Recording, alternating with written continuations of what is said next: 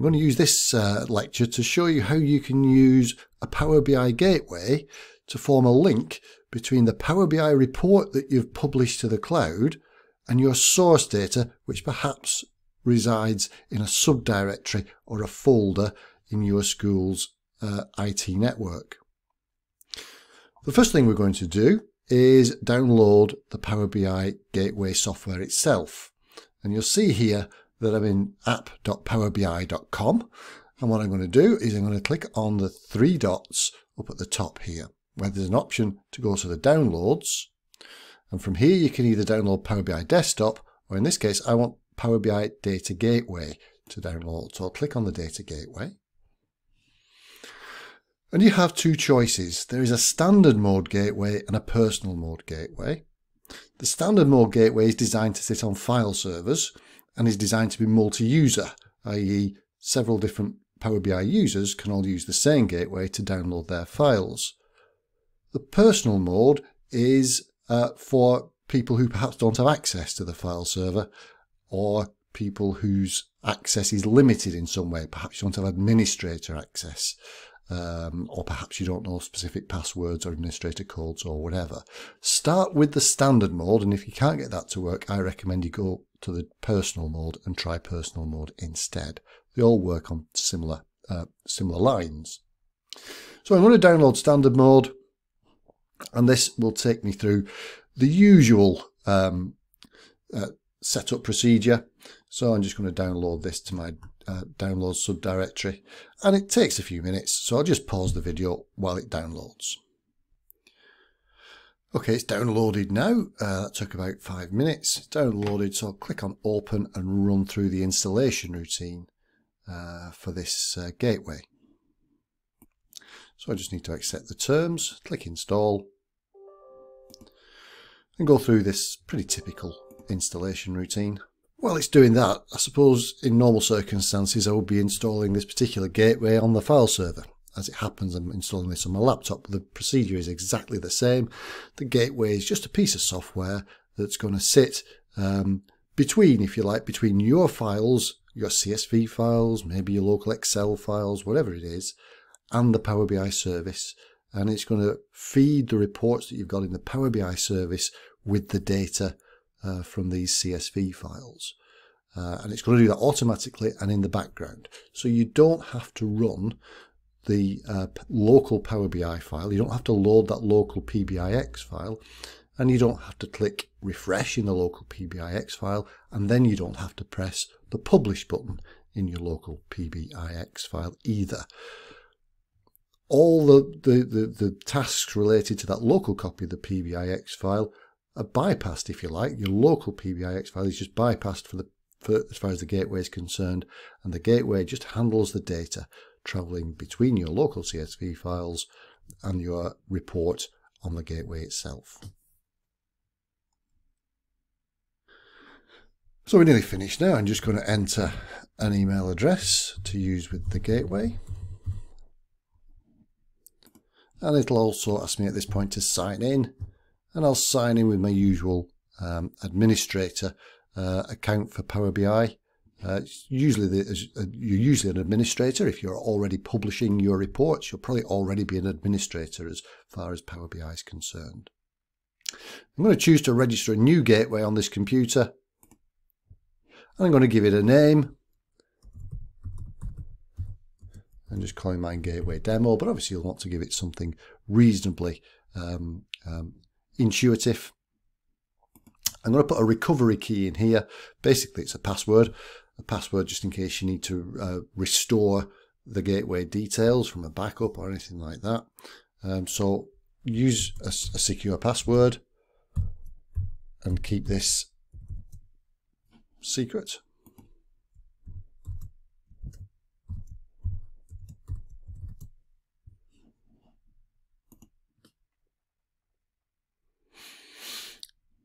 And mine don't match, so I'll just type that again. And eventually, when you type the right recovery key in twice, it will take us to the next step.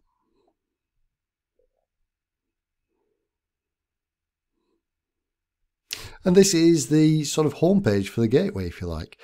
Don't find we have to revisit this particularly often once it's set up. It just seems to sit there nicely in the background. It's just indicating that the software's there, software's working. The next step is to actually tell it how to access your CSV files. And we don't do that here, we do that back at app.powerbi.com. So here I am, back at app.powerbi.com. And I'm going to go to the three dots up here at the top corner of the screen where it says Settings, down to Settings, and down to Manage Gateways. And when we do that, we should find that there's our new gateway listed under Gateway Clusters there. So we need to set this up to use the data sources in our system. Before we do that, let's just have a quick look at an example report. An example here, I'm using my school analytics system. And you can see this is the home page. You can see I'm in the desktop version of Power BI, and if I wanted to get the latest information into this, I would need to run the reports that generate the CSV files, this being SIMs, and then I have to click the refresh button here and click the publish button here, at which point it would uplift everything to the Power BI service, and I could share the updated copy with all my school users.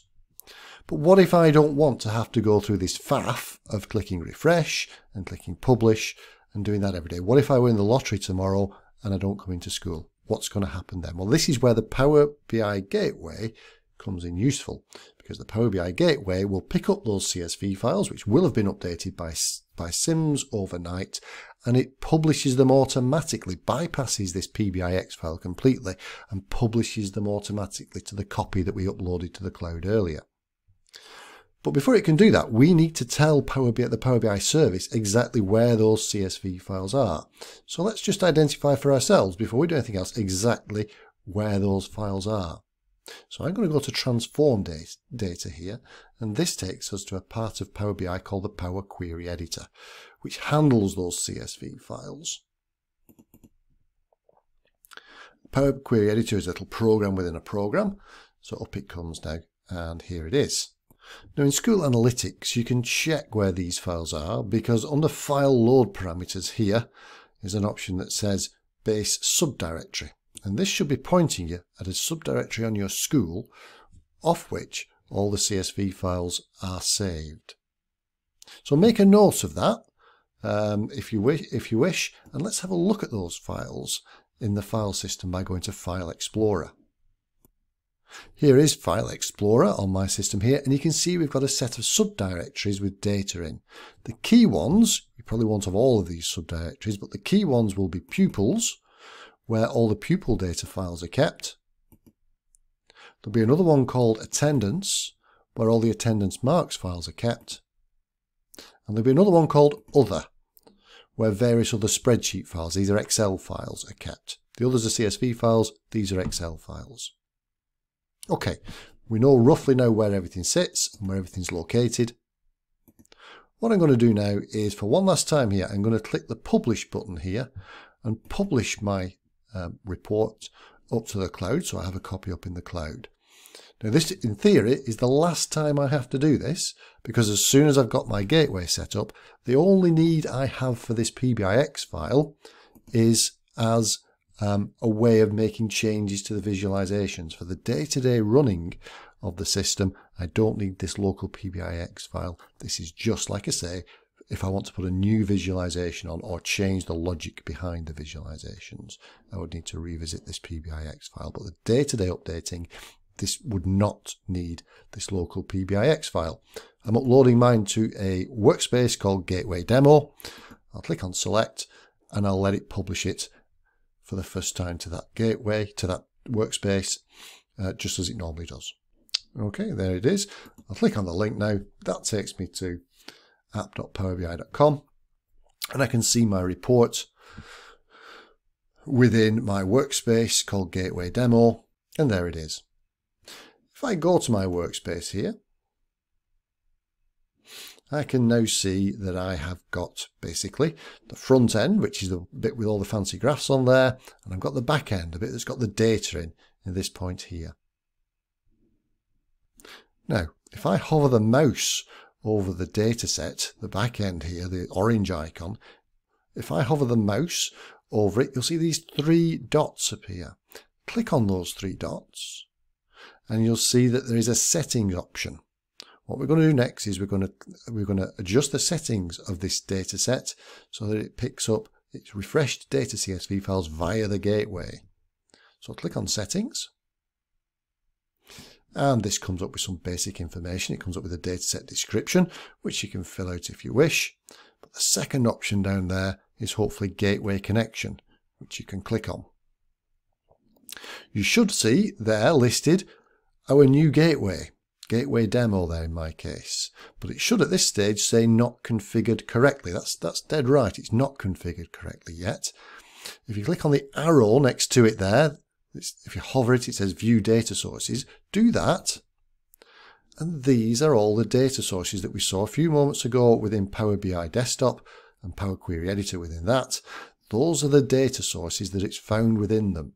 These are the data sources, of course, that being in the cloud, it can't remotely have a chance of actually being able to read these, because these are data sources on your local system. And that's where the gateway is going to come in so useful. So the first option here is for a spreadsheet called National Averages.xlsx, which I can click on Add to Gateway.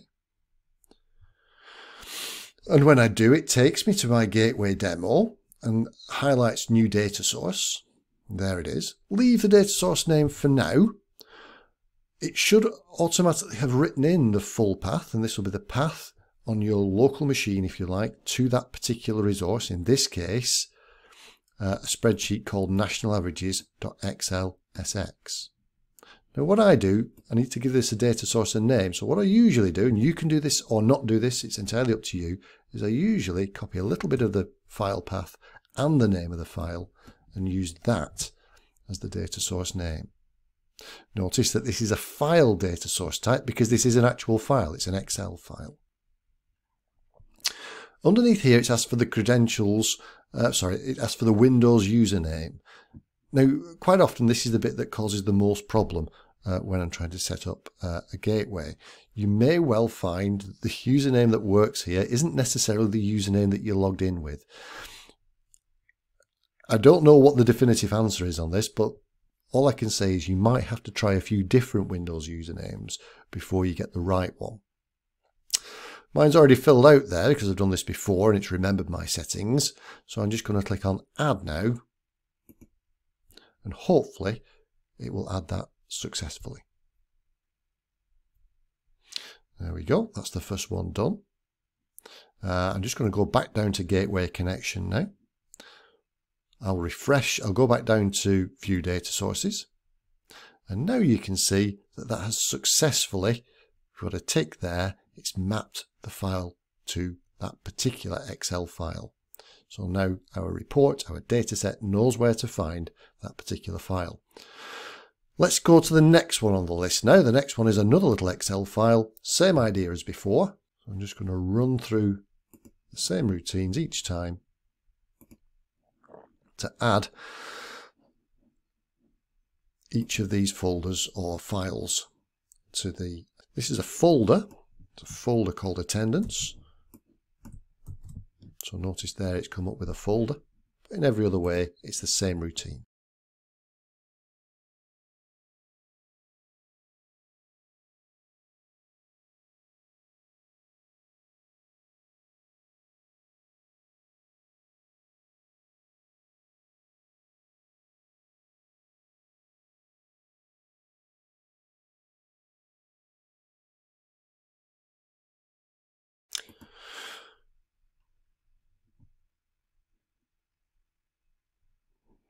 Okay, that's just about done now. We've got green ticks all the way down there.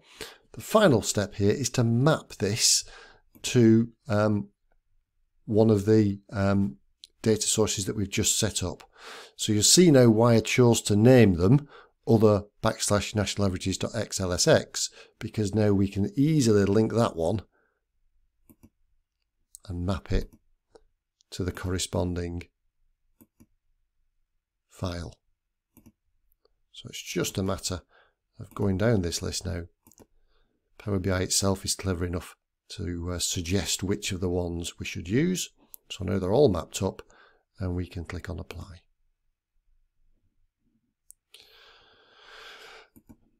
So what we should have now under data source credentials, if the section above is completed successfully, we should see admin has granted access, or words to that effect. Credentials are not required, because now that's quite happy. And while we're here, we can now go down to scheduled refresh and turn the scheduled refresh on. We might choose to have a daily refresh, and we can choose a time. So we can choose maybe a time in the early hours of the morning. Then we can add another time, maybe another one about 11 o'clock in the morning. And let's say we want to do a further refresh, maybe about 3 p.m. Now, obviously, if Sims is only updating once a night, then there's probably no point in having 3 separate updates throughout the day. You may want to time this so that the refresh happens maybe a couple of hours after the Sims reports have run, so it will pull the latest version of those Sims reports across. I'm just using this as an example.